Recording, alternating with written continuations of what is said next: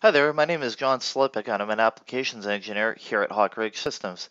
Today we're going to be looking at part 1 in a 4-part video series where we build Sauron's Ring of Power from the Lord of the Rings. In part 1 today we're going to be looking at manipulating fonts into sketches for the wrap feature and going over a few tips and tricks cleaning up the sketches in the process. So in SOLIDWORKS, I have this profile here that represents the ring itself, and we're going to want some text on the inner part of the ring, which is basically our front plane, and then text on the outside of the ring. So I'm just going to hide the ring profile itself, and we're not going to use the front plane. For now, we're just going to put some text into the outer for this video. And what I'm going to do is I'm going to start a sketch. And the first thing we're going to want is a line, a construction line. It's going to be used for our text.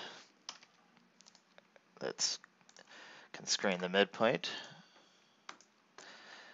And then we're going to add some text on here. So under our text, for the guide curves, let's pick that construction line that we built. And then let's go over and grab our actual text. So this is the Elvish text on the ring. It's called the Tangwar font. I'm going to paste that. And then we're going to have to correct the font over in SOLIDWORKS. So let's just type in Tang. We want italicized. And I'm going to bump it down to 8 points. Now this is still a bit complex for the purposes of our video. It's going to be very intense on the computer as it is. So I'm just going to back some of this off. Okay, one thing to note is we're getting some little artifacts in the font here. So you see we have this little thing on the left here. If we look at the actual text, that's what it's supposed to be. So there's a bit of a mismatch going on here, but that's fine because this is a perfect lead into part 2 of our video series. We're going to show you how to use sketch pictures inside the sketches. We're going to do some tracing on those, and that'll fix that up a bit. Now we're going to need to clean this up as well, because it's basically a handwritten font, right? You can see that there's letters overlapping. And the way that the wrap feature works is it needs a profile that's either closed and not overlapping. And we have a lot of overlapping here.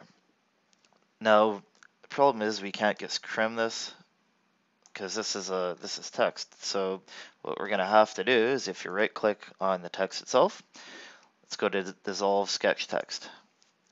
And what that's going to do is it's going to convert our text into a series of curves, lines, and splines. Now the problem is, and this is the reason why this becomes so computer intensive, is see how many spline points it's given us here. It's a lot. Now what you can do if you have a less complex text or sketch than we do here is, this might be worth it if you go around and simplify these. So if I right click on that spline and I say simplify, we're going to get a dialog that pops up that's going to let us bring it down a bit. So let's bump up this tolerance. And now we have 8 points, so it's getting a little better. I'll put some more, 5. Okay, let's go with that. And we'll just say yes. So just like that, we're down to 5 points, and it looks the same as it was before. So if you want, it might be worth it going through those. But in the meantime, I'm going to do some cleanup. Delete that. And we're going to use our trim tool. Cut these out. Now one thing, a little tip I can give you too here as well, is when you're importing complex sketches like this, you might have automatic solve mode disable on you. SOLIDWORKS, it'll do that because it's having a hard time making the calculations. And just be mindful if it does that. Just to show you where that is, tools, sketch settings, automatic solve is on. If it turns off, it's going to give you an indicator right here as well. So with that all trimmed out, last thing you want to do when you're playing with a sketch that's this complex is hit repair sketch. So it looks okay, we have no problems, a-okay. Now if that automatic solve mode disabled on you, you might find some problems here, and then you're going to want to go ahead and fix those because you're not going to be able to wrap with a sketch that has issues. Well, I hope you found this video useful. In summary, for part 1 of this video, we looked at how to convert text into sketches and a few tips for cleaning up the sketches along the way.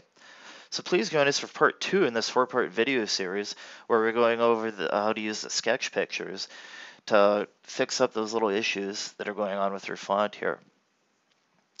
So for more great tips and tricks like this, please hit the subscribe button below, and please also check out our website, adhocrigsystems.com. Thanks for watching.